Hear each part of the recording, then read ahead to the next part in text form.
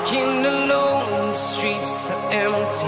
The only thing I can see is my own silhouette. I'm getting stronger, step by step. The clock is ticking, but there's no time for me.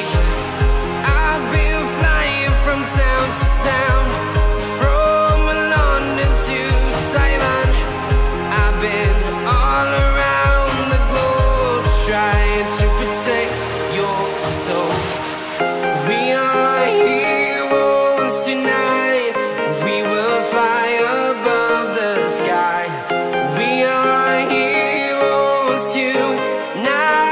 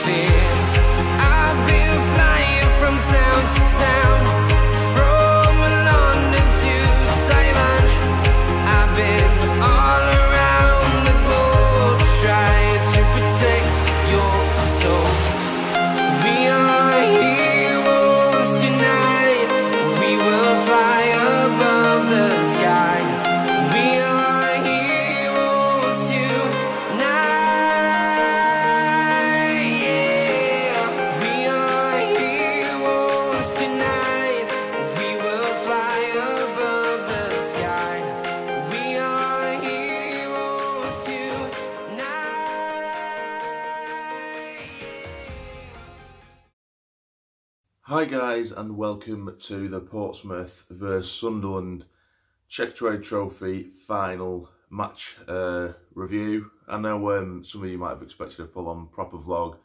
I did explain on social media a few days ago that, you know, I just wanted to enjoy Wembley because it was my first experience live at Wembley, so I just wanted to enjoy it. So I didn't want to do a full-on proper vlog. But anyway, you know, we'll get into the match review. I did say, of course, in the match preview to this game, in the previous video, I did say that, you know, it's a day for the fans, it's a weekend for the fans, you know, our fans deserve it.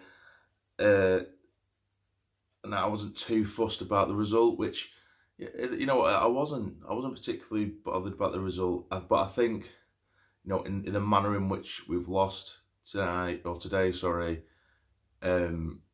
I didn't think it would hurt as much as it does, and I think that's probably due to it going down to penalties and heat at the moment and stuff like that. So yeah, it definitely hurts. It definitely does hurt seeing your team at Wembley lose and penalties. As you can probably tell, my throat is absolutely destroyed after singing me out all afternoon.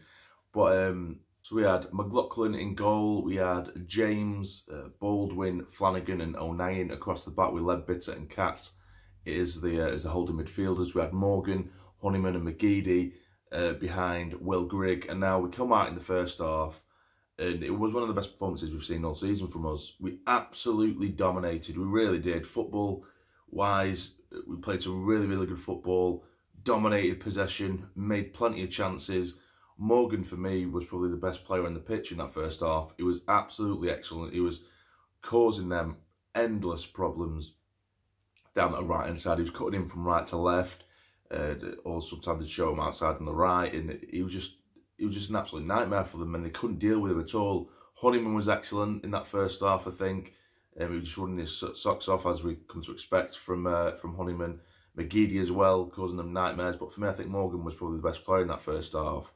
And eventually we did get a free kick, which sent Sunderland fans into absolute dreamland when that hit the back of the net, because, you know, you could just feel this sort of, it was almost a sense of relief because we dominated in that first half so much, and we could have gone into half time 2 or 3-0 up, and we probably should have done. And I think Portsmouth fans would probably agree based on the first half performance anyway. We could have gone up 2 or 3-0 up by half time. And yeah, so the scenes when McGinn scored was absolutely insane. And regardless of the end result, you know, those kind of memories, you know, you've seen your team score a goal at Wembley. It stays with you for life, regardless of the, you know, it's only the Checkatrade trophy, you know, but it was definitely an amazing feeling. But we come out in that second half, and I couldn't believe what I was seeing. Honestly, could not believe what I see. We came out, and it was almost as if we'd already thought we'd won. It was like we just set up shop. Ledbetter and Katz and the back line in general, they dropped 10 yards, and we just asked for it. Absolutely asked for it. Ledbetter and Katz almost become a part of the back line. They were that deep, which left such a massive gap in the middle, which they completely capitalised on. And they just dominated, and we were poor. Couldn't string a pass together. And then Ross made some substitutions, which a lot of people spoke about now. And they were poor. It was like Ross, far too early. I think Jack Ross had thrown in the towel in for negative tactics to sort of set up shop and say, right, okay, we're going to play out for this win now. Far too early. Grigg had come off, which, you know, afterwards, I know he'd picked up a knock during the week, but even so, bring on a striker, even if it is White, who I believe to be absolutely shit. Do you know what I mean? Bring on a striker. But no, the 3 substitutions he did make in the original 90 minutes, Morgan had come off, who'd been our best player. James come off, you know, who wasn't great, I would say. Denver Hume come on. And Max Powell come on as well. So pretty early on, or a bit too early on for my liking anyway, or it should never really happen, we had no striker on the pitch. We tried Gooch up top. Gooch was absolutely appalling. You know, Gooch hasn't been the same since the first 2 or 3 months of the season. You know, he's just constantly losing the ball. The amount of times he, you know, or 2 or 3 times he got forward when we were on the break, because that's all we were getting, counter-attacks, and he just got his head down. He just needs to look up, man. And he had, you know, players left and right of him. There's a couple of times where it was pretty much 3-on-2 at the back in our favour, and he just had his head down, wouldn't look up, took far too long, and he'd lose the ball, and it was just so frustrating. And all in all, I think he was appalling. I think Power, when he come on, really didn't think he added much to the team whatsoever. Denver Hume, I think, was excellent when he come on, far better than Reece James. He gives an attacking outlet down the left-hand side. I can't fault his performance, Denver Hume. Really think he was fantastic. But like I say, Ross, he went for these negative tactics so quickly. I understand that change needed to be made, because we come out in that second half completely wrong. Our attitude was completely wrong. We weren't winning anything in the air. Second balls, they were getting to everything. We were getting lazy. We were kind of walking around the pitch a little bit, and it was almost as if we just thought the game was ours, and it was tied up by half time. And it really isn't. Portsmouth are a good team. In the second half, in the first half, of course, we battered them. We did, but it doesn't mean that, you know, you can just sit back for the entirety of the second half. We needed that second goal, and we didn't even go for it, which was really frustrating. And, you know, I think Jack Ross needs to take some kind of responsibility for that. But their goal, they made it 1-1. Absolutely horrendous defending. They had the ball down the right hand side. There was literally Portsmouth players queuing up completely unmarked to get this cross in, and it was 3-on-1 down the left hand side pretty much.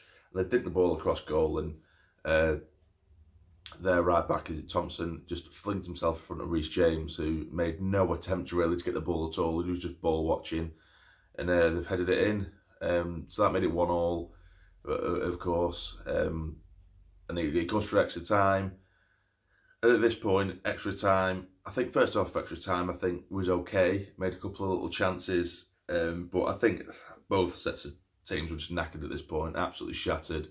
It was just a case of who had the most heart, the most desire. Our formation was just, I mean, even the second half, our formation was just non-existent because there was too many central-minded players on the pitch. No one looked like they knew where they were playing, because obviously we had Power, Katz, Ledbetter, Honeyman, you know, all central-minded players on the pitch, and they didn't know what the hell they were doing. I couldn't work out our formation for the life of me. I could see what they were sort of trying to do, but you could tell that they didn't have a clue where they were playing. At times, Katz was playing right mid. You know, they didn't have it was just an absolute mess. It was a shit show tactically, really. But yeah, eventually Portsmouth get themselves in the lead in extra time, which of course that was absolutely heartbreaking. I thought that was it. It's probably the least we deserve. I think it was too poor of a showing in the second half, where Portsmouth did just batter us. It was relentless, and they probably just edged it as well in extra time. So I thought, you know, they deserved it. But McGeady gives us a lifeline with 1 minute left in the second half of extra time, and that feeling was absolutely insane. It was absolutely insane for a trophy that apparently means absolutely, you know, nothing. That feeling was so much more than nothing. You know, it was definitely it was just insane. It really was. The scenes were incredible, which of course took us to penalties, and we know what happened from there. Katz missed a pen, and everyone else scored for us, and obviously Portsmouth scored all of their penalties, which obviously gives them the win.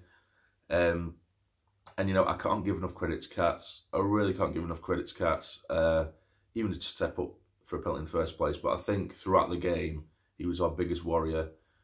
He was putting his body on the line, which is what we've come to expect for Katz. And all in all, I think Katz did have a very good game. I can't fault him. I really can't. He was non-stop. He was working his arse off for this team. You can tell it's Sunderland through and through, and it really, really hurt him. You know, to not be able to give us the silverware that, you know, our fans probably do deserve. But, you know, and the people questioned why didn't Honeyman take a penalty? With him, he's supposed to be the captain. Did he bottle it? But, you know, at the same time, we just don't know, because he's not a penalty taker.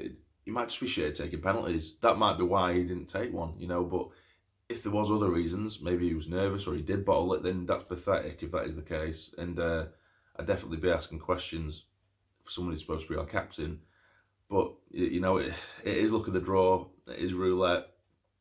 It is just bingo in it with penalties, and we were on the wrong side of it. So, unfortunately, that's the way it worked. Again, it was a good day out for the fans. It was just sad the way it ended, I suppose. And I think Jack Ross does need to be accountable for some of the tactical decisions he made, because it was really, really poor. But congratulations to Portsmouth. You know, their fans were just as excellent as well. They really created a good atmosphere at Wembley. And but yeah, to be honest with you, I was halfway home on the train, and I just thought to myself, it actually felt almost a bit of like a weight was lifted off my shoulders now that this competition is done with, because there's been such a big build up to it for so goddamn long now, and there was so much expectation with it, and I just want us to get back to focus on the league, to be fair, which is what I said in the preview. And so yeah, we go to Accrington on Wednesday, and hopefully we can pick ourselves up. We have such a hectic schedule ahead, because we have bloody games in hand coming out of our arses at the minute. But at least now we can focus on the league and what is the main priority of the season, and getting the club back into the Championship, which still hurts to say. But yeah, so we go to Accrington on Wednesday, and hopefully we can kickstart our push for those automatic places. I will be there as well. I will be doing a proper vlog for that game as well. So, but that is it, guys. For those of you who did travel to Wembley, I hope you got home safe. I hope you had a brilliant weekend, and congratulations to Portsmouth again. But I hope you have enjoyed the video, and if you have, please hit the like button for me. It'd be massively, massively appreciated. And subscribe to the channel if you're not already, to become a fully fledged member of the Sarny Army. But for now, you take care and stay jamming.